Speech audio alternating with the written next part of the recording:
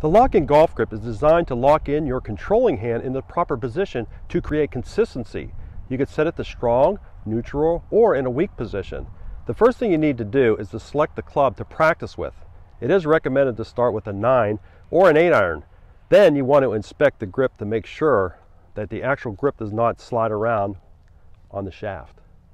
If it's not sliding around on the shaft, this would be a good club to practice with.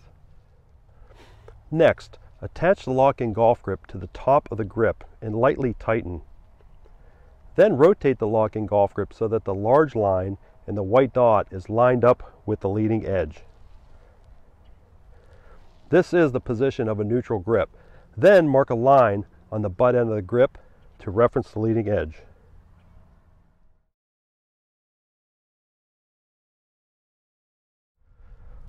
Now, because 85% of professional golfers have a strong grip, it is recommended to practice with a strong grip. Therefore, you can now rotate the lock-in golf grip 1 notch clockwise and then tighten it down so it doesn't slide around.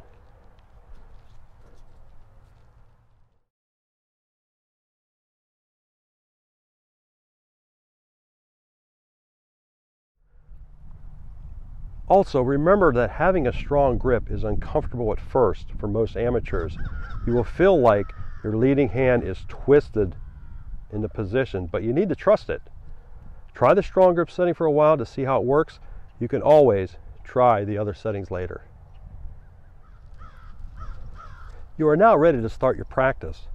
The best way to do this is to hold the club in the air, grip the club, and slide your hand back in the lock-in golf grip so that the lock-in golf grip is in the back of your hand and your knuckles are shown here. Also, have the shaft pointing directly to your waistline and parallel to the ground. Have the toe pointing straight up, and also make a small or a lowercase y with your arms in the club.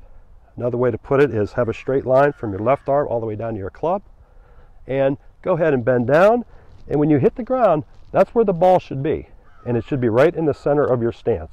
This is where you can practice all your swings, whether you hit short ones, whether you take long back swings. I recommend following the 6-step program for best results.